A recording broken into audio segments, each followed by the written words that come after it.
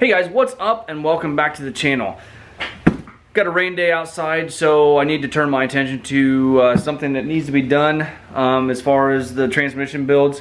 I do have a box in here from a company, so we're going to open this up and check this out also. What I want to do is, I've been watching a lot of videos as far as doing 47 and 48 RE rebuilds. And there's a guy on there, it's Bronco Carl 92, I believe. And I watched a 48 RE build that he did, and he has this little stand that he made that I noticed to help hold his transmission up and to allow him to keep everything nice and level while he has it flipped upside down, basically on the top of the bell housing and then at the back of the tail shaft to allow the transmission to stay nice and level while he's taking, you know, because everything comes apart on the valve body side or on the pan side, so you need to flip it upside down. So I saw this on his channel. It's not my idea, but I liked what he had going on, so we're going to attempt tonight to make one of these. It's pretty simple build, really, but there's a couple of different ways where you could go about it to change some things. I don't know that I'm going to do the entire thing. I may just do the back side of it. So, but first, before we get started, we're going to go ahead and get this box opened up and see what's inside there.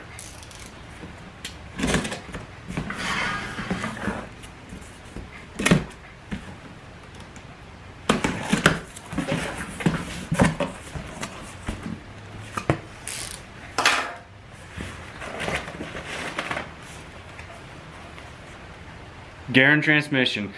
Alright, what I picked up from Garin was a billet input shaft. This is a 300M single piece forging. Most of your factory pieces are a two-piece, and this spline right here is where a lot of times it strips out. It still does have the factory size 23 spline input shaft and a 62 spline clutch drum. So, and it does have the OE sealing capabilities, and it does have the upgraded oiling on it. So this is just one of their input shafts, or their economy input shafts for the 47 RE, and these come in right about $485. And then I also went ahead and went with the billet flex plate from Garin. This is SFI rated, and it is dated right there. I just didn't want a chance putting on a factory flex plate, so I went ahead and opted for the billet flex plate, and then I do have ARP hardware to hold it on the crank. So with that stuff unboxed, let's go ahead and get that 47 up here on the bench and see if we can't get this stand made. Alright, what I have is a piece of 2x2 by 3/16, a piece of 1 3/4 by 1/8 inch, and then I have some all thread. This is just 1/2 inch all thread by 13 thread pitch. And then I have a piece of 1.5 by 3/16 here also. What he had was this piece going across the back here, kind of something like this, using these two eyelets on either side with the all thread coming up and through like that. So that'll be able to level across, and then your transmission will sit here and here. Now me, I don't know that you really need this piece going across just like this. And then to tie everything together, he had these two pieces of strap steel going across like that. So me, I don't know if it's necessary to have this piece going across here, but it is, you know, it would be nice to be able to take and have that piece here, either like that or like that, whatever. He did have a hole drilled in here, so this would all come apart. I'm thinking I might just cut my pieces to length, and I may drill holes, but I didn't quite get a good enough picture. I did to see how this piece was placed. If this was sitting flat on a table, you're going to have your nuts on both sides, unless he had it like that, and then the strap was welded this way. So that's what I got going on tonight. I'm going to kind of just play with it, see what I'm going to do.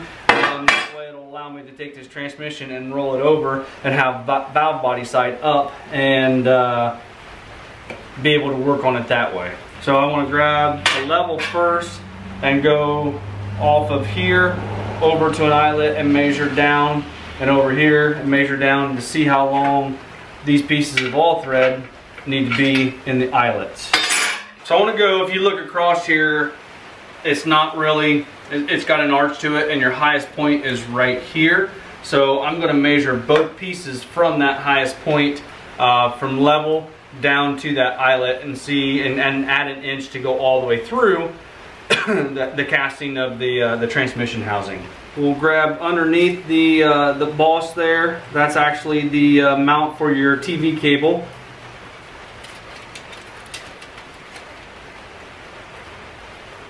You're looking right about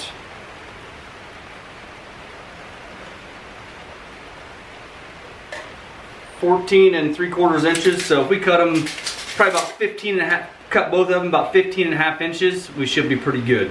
Now if you want to mount it the other way, you would just take 2 inches off of that. So you cut them 13 and a half inches if you would wanted to mount them this way, and then this edge right here would be where you would weld your strap to, versus like that. I don't think I'm gonna do anything other than put this on there. We'll see how much rigidity it has.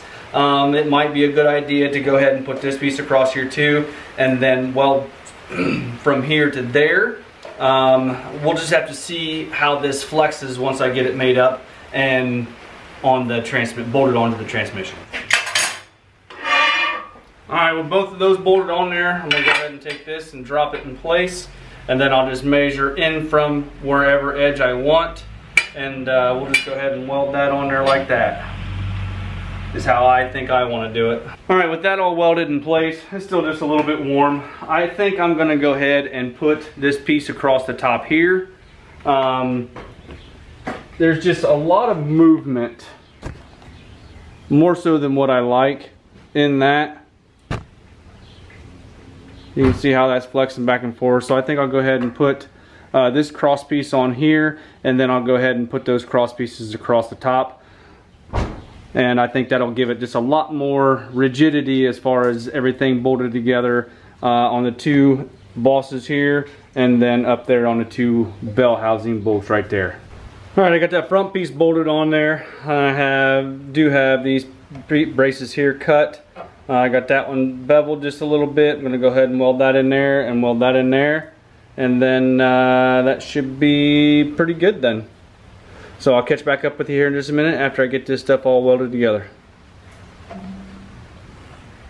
Alrighty, there we go. Everything is all bolted and welded together.